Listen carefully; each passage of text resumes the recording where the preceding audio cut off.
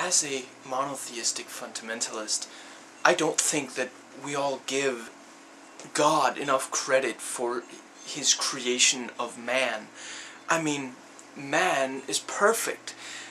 Okay, we're a bunch of sinful cretins, but other than that, oh, and with that part of the penis that needs to be cut off so that we can be identified. I love that he chose that, by the way, instead of, like, I don't know, endowing us with just, snazzy little logo somewhere on the body. Maybe also something that wouldn't necessitate us taking our pants off to identify ourselves. But other than that, man is perfect. Okay, so woman might not be quite so perfect.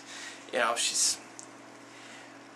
God could maybe have done a little better on there, but I don't know, I guess without them, we'd all be gay, and they are the mothers of our children, and